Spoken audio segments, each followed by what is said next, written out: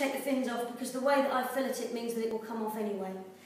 It will have been gutted, a flat fish will have been gutted for you already, and if it hasn't been for some reason, you generally could leave that there and not go anywhere near it. On the whole, we tend to do the brown side first. So we've got plaice with these lovely mottled spots, and on a flat fish you've got 4 fillets, 1, 2, and then underneath 1, 2.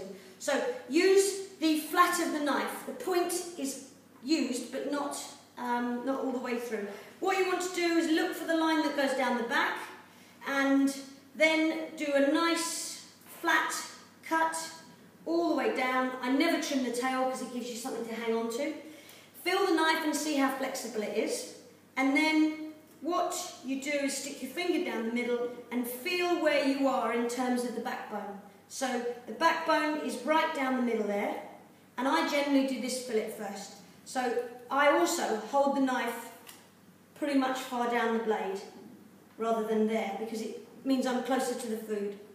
And then all you do is just start to peel the fillet back, make sure I'm the right side of the backbone, and all the time you should be hearing the sound of the knife against the bones.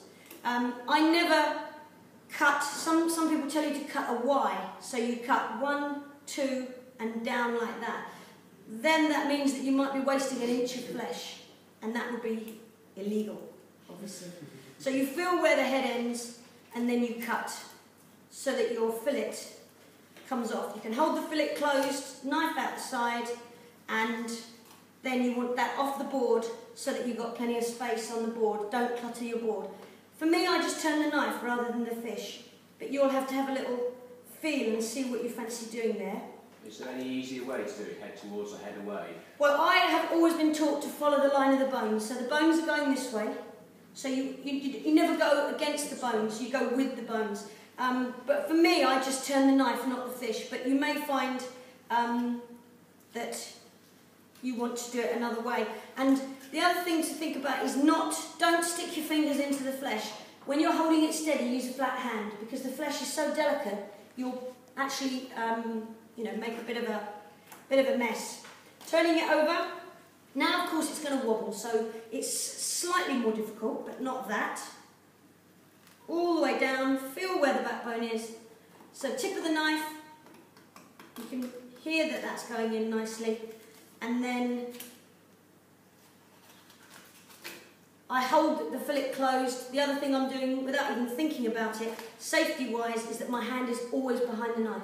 So if I'm bringing the knife out, my hand's always this side, not here where the knife could slip and cut me.